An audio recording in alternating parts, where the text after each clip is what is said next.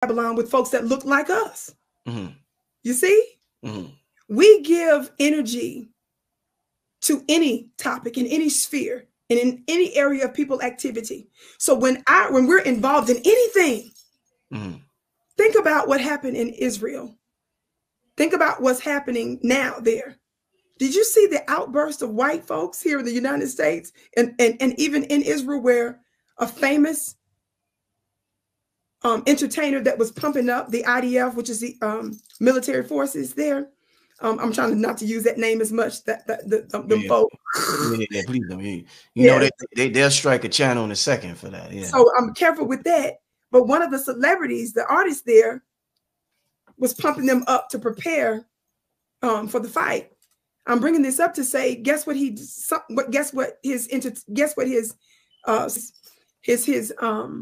you posted this, yeah. What was it? Tell the people. I remember you posted this, yeah. He likened, and I'm not even going to say the country now, but he likened the country that they were battling with. We'll say that. Yeah.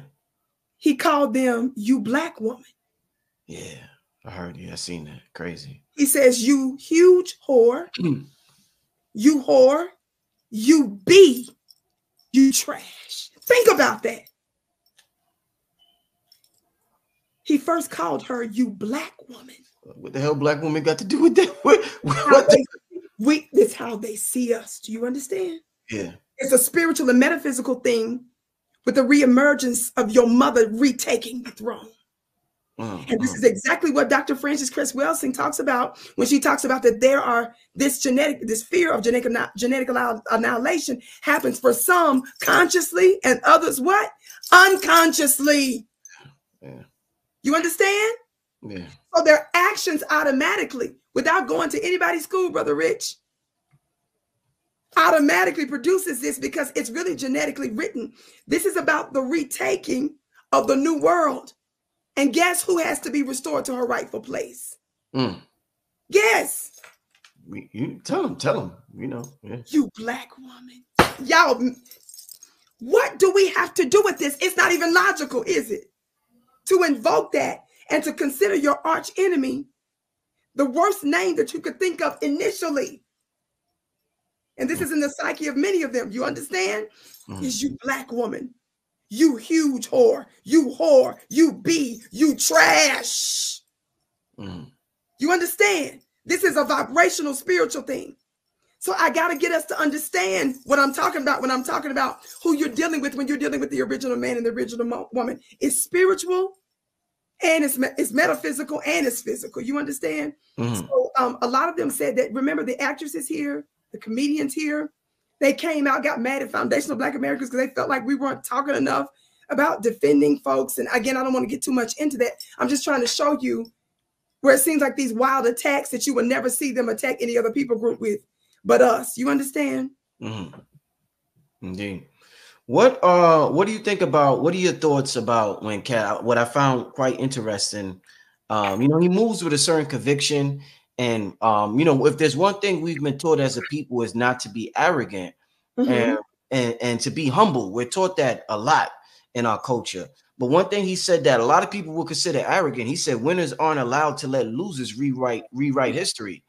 I thought that was, yeah. And I was like, whoa, what was your takeaway on when he talks about winners not allow losers to rewrite? That's a big statement. And what's your thoughts on that, Vicki? It's very profound. And I have to say, I agree with him on that statement. There is there's rank. And rank isn't about arrogance, right? It's about order.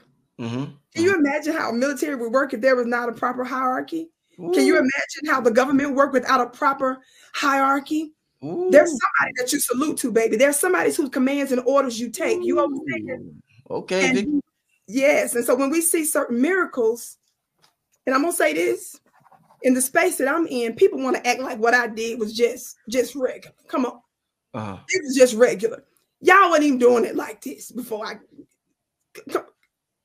the haters, the people I had to, come on, the haters that's out there, the people that try to assassinate my character and actually physically threaten to take me out and to do physical harm on your sister and did all this weird stuff nonstop for just years and years and years at a time. Y'all trying to act like Come on, somebody. And so when you don't honor and when you don't respect, I'm going to say this, not just in the media space, but in any space, there's something that spiritually happens for you when you honor who you ought. When you respect who you are, when you give deference to who you are, not who you think ought to be it. God, today, people get mad at me because of my weird magic. You understand? Mm-hmm. But you can't deny the effectiveness of it. Mm-hmm. That's offensive. The way I do stuff sometimes, you understand? Mm-hmm. But it's why spirit rocks with me so heavy too. I'm faithful to channel the energy and high levels of potency, which is what makes me effective. Mm-hmm. And the professorial ninjas and the subject verb agreement ninjas think that they're more qualified based on that. And it don't work, baby. It doesn't work. The pediatric doctor that can have all the knowledge in the world, yes, but that can relate to a child in a silly way to get the medicine in, that can relate to a child in a silly way to heal the child. He didn't come with all that stuff, all that crazy talk trying to prove a point, right? You understand? He does silly, weird, strange stuff because he has to find a way to heal you in a way that you'll receive. You understand? And so sometimes, as it's written by one of our mystics, guess what it says? What? That the divine will use not many wise men, not many noble, but God has chosen the foolish things of the world to confound the wise, the base things of the earth. Ooh, okay. So the stupid, the weird, the unacceptable, the felon is often who spirit uses. And if we're going to use the Sunday school version of Joseph, y'all remember Joseph? The one that was loved of his father? His brothers wanted to kill him, but instead decided to sell him as a slave into another country. I'm talking about the Sunday school version. I'm talking about the moral of the story. He served there for about 13 years.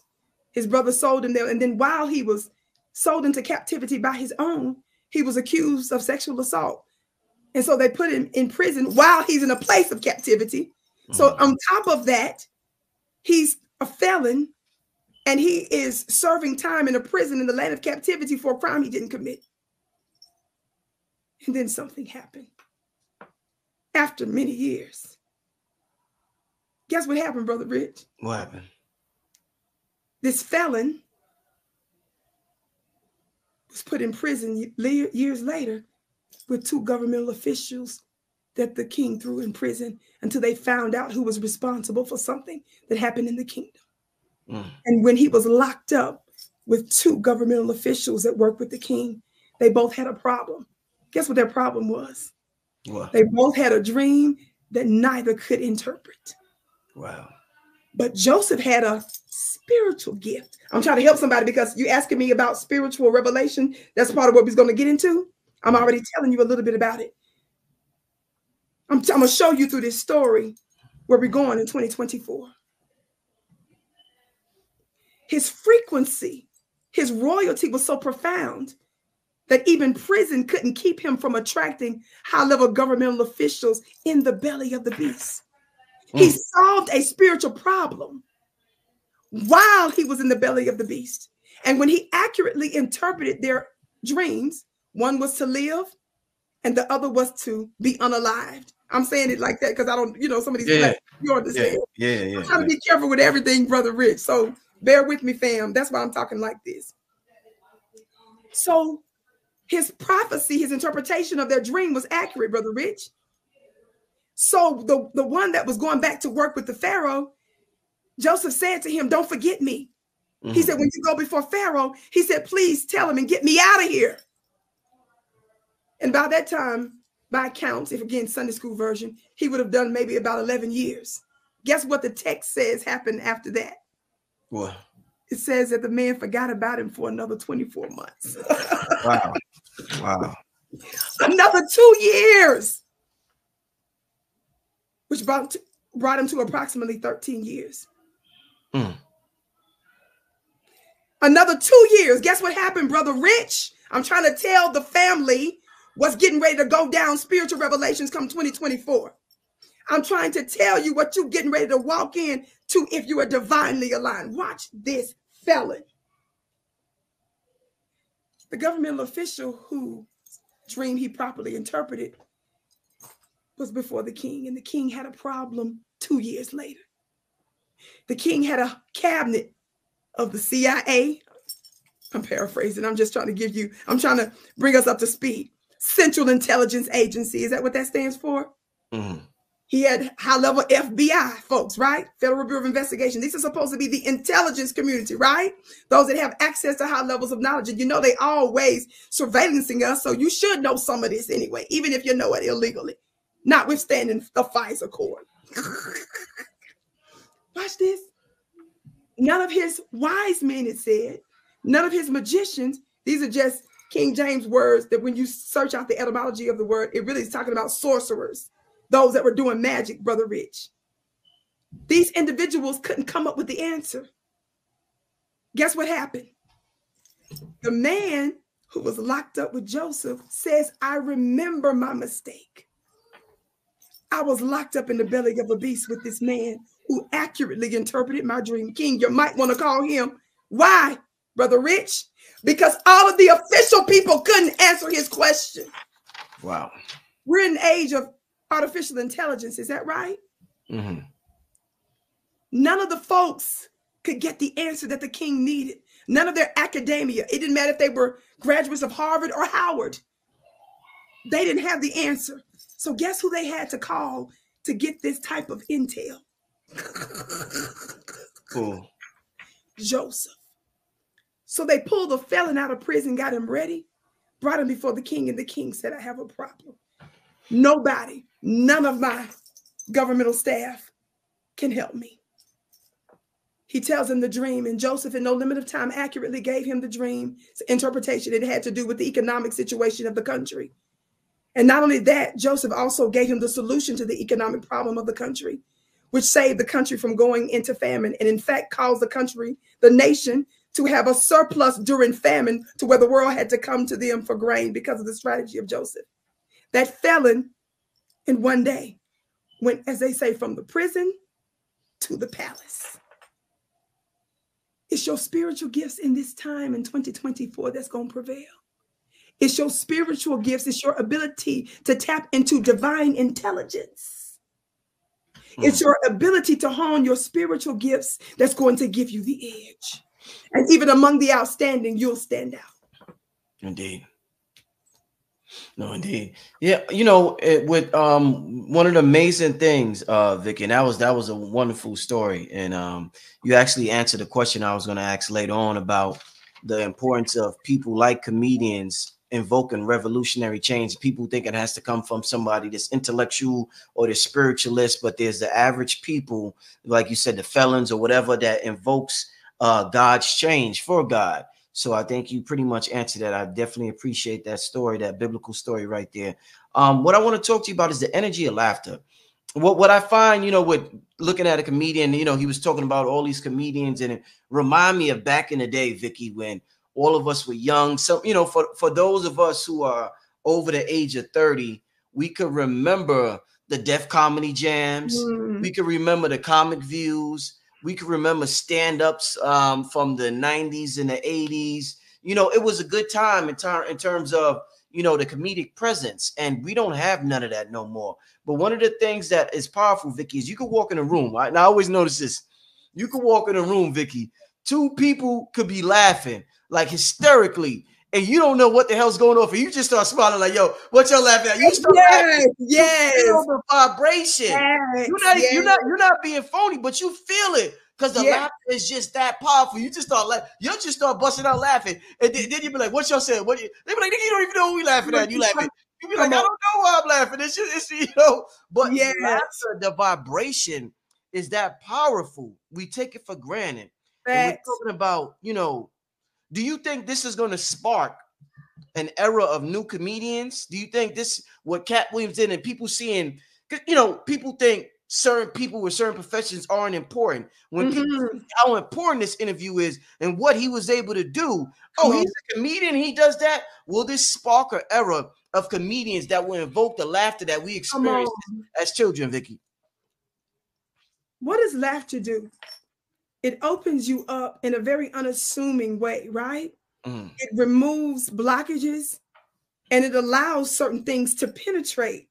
Yes. You know, have you ever been to like a steamer, a sauna, a place like that? And then even when you sweat, right, just being outside in the sun or whatever the situation is, and you're sweating, sweating. I don't know if you in school when we were in PE and stuff like that, and you would be kind of careful if you're at home, especially if you have your AC on. You know, have your family would tell you got to kind of be careful because you open up.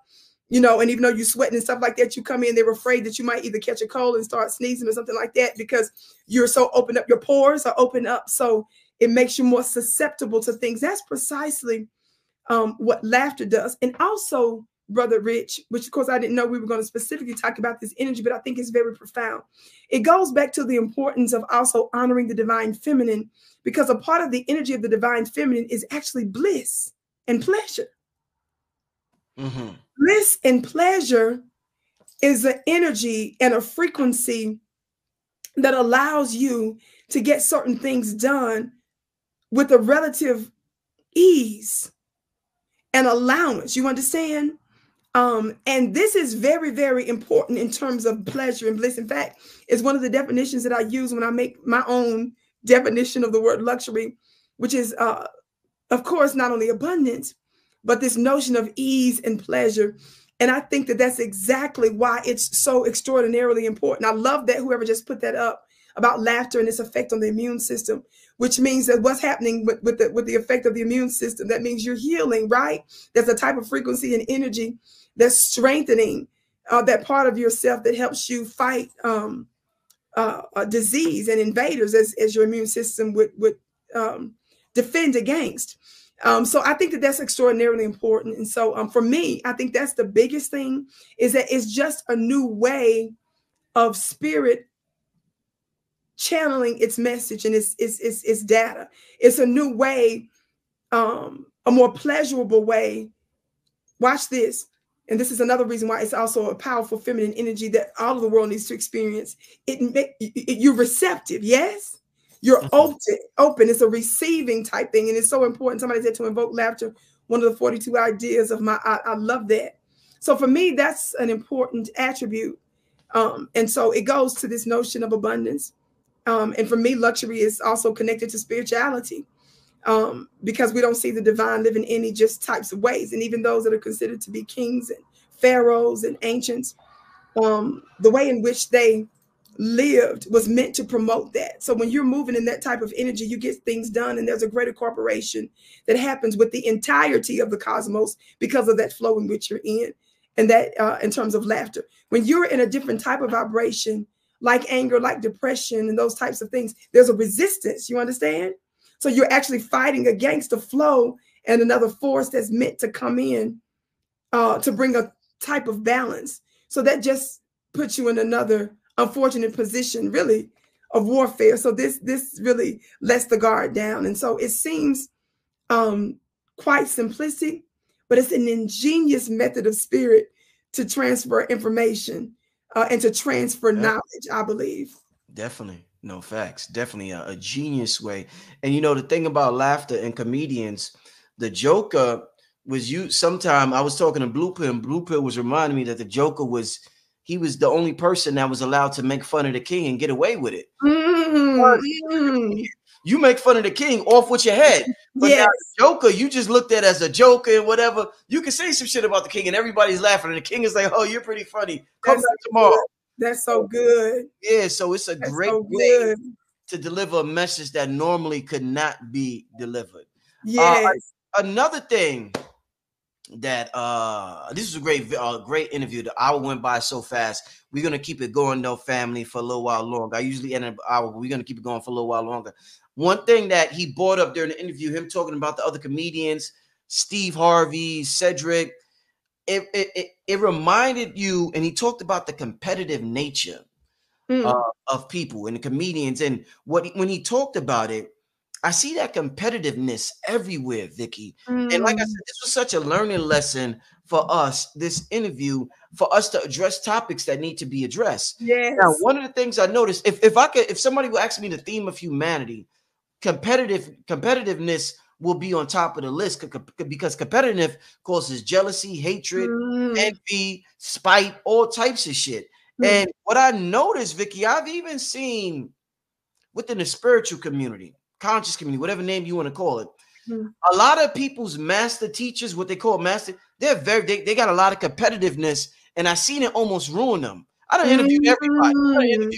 Mm. I seen everything. I don't I'm sure see. you have. I'm Yeah, sure. so one of the biggest problems I've noticed with the quote unquote master teachers is their competitiveness with other teachers when they feel like Mm. their teaching is being threatened by another teacher's teaching. Wow. Then you start to see the humanity, the lower nature come out of Mm. them.